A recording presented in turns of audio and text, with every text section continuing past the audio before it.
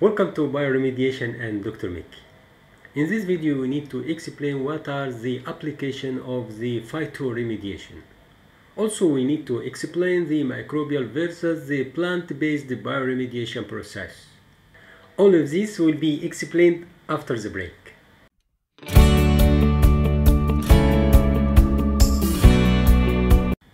Welcome back. Actually, we have two basic biological approaches to treat the contaminants in place. So the traditional bioremediation system rely on the microbial metabolism, and phytoremediation which rely on the vegetation or the plant. So these are the basic biological approach to treat the contamination in place. So what is the phytoremediation means? So the phytoremediation is the direct use of living green plants for in situ or removal or degradation or containment, as well the contaminants in soil, even in sludge or sediments, also surface water and groundwater as well. So you can use the plant in the bioremediation process. So phyto means plant. You can use the plant to degrade or biodegrade the pollutants or the contaminants in place. So phytoremediation is a low cost and also cleanup technology. We can also mention this is green technology, and also phytoremediation most useful at sites with the shallow and also low levels of the contamination as well. Also, phytoremediation useful for the treatment of the wide variety of environmental contaminants.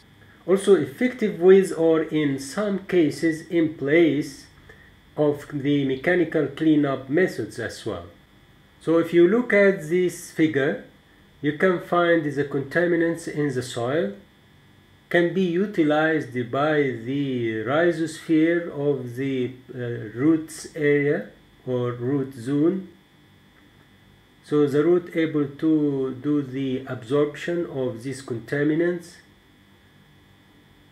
and the plant able to uptake these pollutants or contaminants and go in the plant parts. So what are the phytoremediation applications? Actually, we have many applications of phytoremediations and can be classified based on the contaminant fate and also the mechanism. Contaminant fate as the degradation and also the extraction and the containment. And containment means you can keep the pollutant but still under control. That means the contaminant cannot move from place to place. Maybe the contaminant not available or bioavailable for the microorganism in the soil, for example, and so on. And also can be classified according to the phytoremediation mechanism or the mechanism of the plant. How the plant able to degrade or biodegrade these pollutants according to different mechanisms, which may be involved the extraction of the contaminants from the soil or maybe groundwater, also concentration of the contaminants in the plant tissue, or maybe degradation of the contaminants by various biotic or abiotic processes, also using the volatilization or transpiration of volatile contaminants from plants to the air or our environment, also immobilization of contaminants as well in the root zone. Also one of the mechanisms also the hydraulic control of the contaminated groundwater and the control of the runoff, the erosion and also infiltration by the vegetative covers as well. So these are in general the phytoremediation mechanisms. So if you look at this figure, can summarize all the applications of the phytoremediation process. So you can find the pollutants in the soil and some of the mechanisms under the soil, like the phytostabilization, phytostimulation, and also rhizofiltration, and other mechanisms inside the plant and above the soil as the phytodegradation, phytovolatilization, and also the phytoextraction as well. So one of these applications or mechanisms is the phytodegradation. That means the plants able to enhance the degradation of the pollutants in the rhizosphere. And the rhizosphere is the root area of the plants. Also in this area, the microorganisms count in this rhizosphere in the soil can be greater than non-rhizosphere soil. This is maybe due to the microbial or fungal symbiosis with the plants. That means the plants and fungus able to live together. Also, another possible mechanism for the contaminant degradation is the mechanism within the plants. Some plants may be able to take the toxic compounds and metabolizing the available nutrients, after that able to detoxify the contaminants, means remove the contaminants. Another mechanism or application called the phytoextraction, or sometimes called phytomining. This is the process able to accumulate, so this is called extraction, so able to accumulate the contaminants inside the plants. So this accumulation may be within the plant in the shoots or maybe in the leaves of the plants.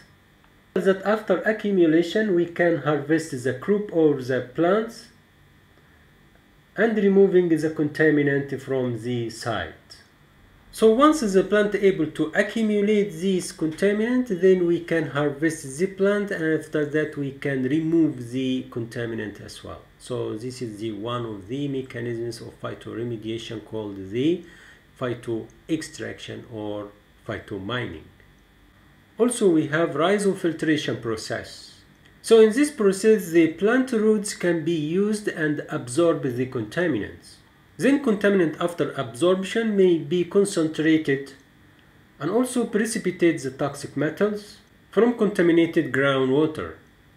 And rhizofiltration is different from the phytoextraction. So in that mechanism is root accumulation and harvest using the hydroponic or soil-less growing techniques. So in phytoextraction there is no harvesting of the plant. Another mechanism we have called the volatilization or transpiration. So in this mechanism the plant able to volatile the contaminants to the atmosphere. So this is also one of the possible mechanisms for removing the contaminant from the soil or water of a site. Also another mechanism we have called the containment and the immobilization. As mentioned before, the containment means you can keep the pollutant but under control, and immobilization maybe you can absorb the contaminant onto the soil particles. So a containment using plant binding the contaminants to the soil, also maybe render them non-bioavailable or maybe immobilize them by removing the means of transport. So you can keep the pollutants still under control. This is called the containment and also the immobilization. We have different physical containment of the contaminants by plants can take the form of binding the contaminants within the humic molecules. And the humic molecules are some organic substance. For example, maybe the carbohydrates. One of the example of the humic molecules or humic substance. The last mechanism we have, this is called the evapotranspiration. Also one of the mechanisms of the phytoremediation process. So evapotranspiration, this is the term including two different terms, which include the transpiration and the evaporation together. So both of them combine together to producing evapotranspiration. So this mechanism evapotranspiration utilizing the natural mechanisms of the plants to minimize the infiltrating water.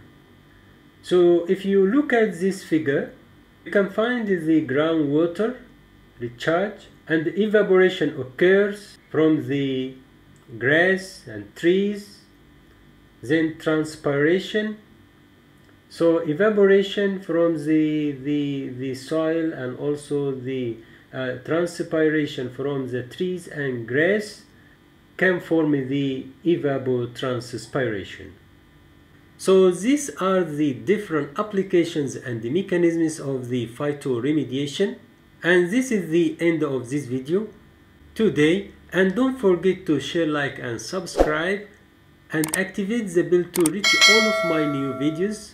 Thank you, good luck, and bye bye.